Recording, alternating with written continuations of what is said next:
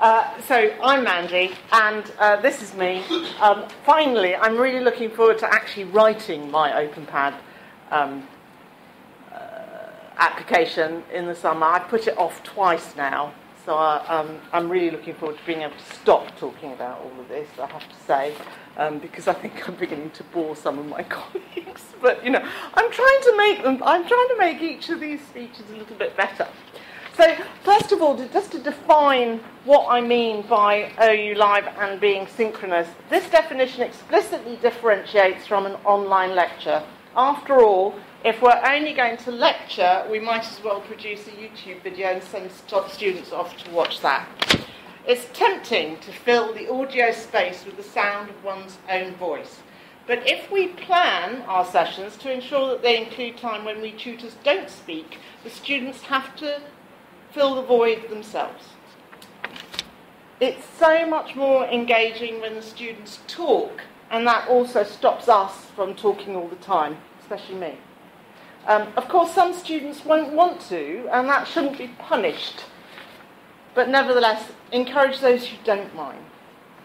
And those headsets are really great.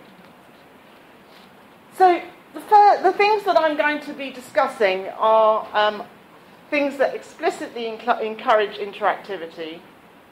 And I found them by trawling around on material. But I suggest if you do find something you like yourselves, then share it on the OU Live wiki. So here's one which is telling us about a really good assessment task, for example, a TMA question from a module which a student knows. So this is to get them talking and to get them engaging and discussing things with each other. Nice to get them just to do something short and simple and sweet. This is from English. This was the subject. It was discussing using examples of text that might not traditionally be considered creative, and they had to illustrate their explanation. So there they probably would have needed to pre-prepare beforehand. So that's an option that you can have, is to say, okay, this is what we're going to do, come and do it. Now, how do you reward that? Well, that's a different thing. Languages are absolutely amazing at using OU Live, really probably better than the majority of us. But here they have a speaking EMA that they do in OU Live. Of course, this is all pre-planned, pre-prepared, etc. Pair discussion, this is lovely. You send them off to breakout rooms, and then you ask them to come back. This discussion was about a TV program which used hidden cameras.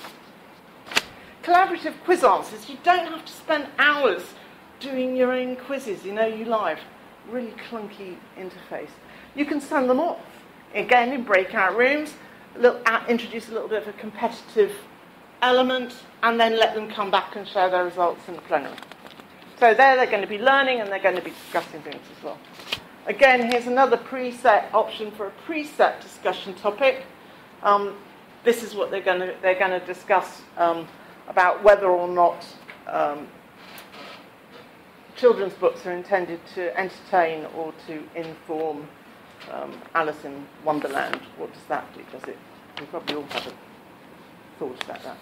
I'm sure you use this because it's almost impossible not to, but get them to co-write, so they will be adding little boxes onto the screen. Horrible, those boxes, aren't they? Yeah. But nevertheless, possible. And here's one that we all recognise. Oh yes, it's Ned. Notice that mine's brown. Yeah, that helps, because you can click in the middle of it and it actually jumps.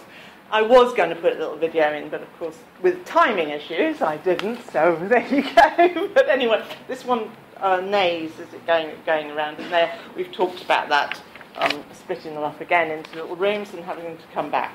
Referencing, this would be something that we all do, so there's something that somebody did. I think this is health and social care. They thought that their students were particularly bad at it. Well, they haven't met ours, is all I can say. So, yeah, evaluating theories, this was science, social science, sorry. And here, this is the opportunity to use highlighters, underlining, takes quite a bit of preparation. So sometimes, yes, we do really need to set up these events this was nice. This is coming back onto one of my favourites, which is application sharing. I think application sharing is one of the strongest things that we can use OU Live for. And here in science, they'll use a digital microscope, go off again, use a digital microscope, come back and discuss. And so here, other ideas. Join up with other tutors.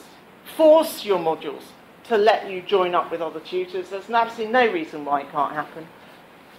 Think about module-wide tutorials because, again, critical mass makes it more exciting. So the more people that are in the room, the more engaging it is.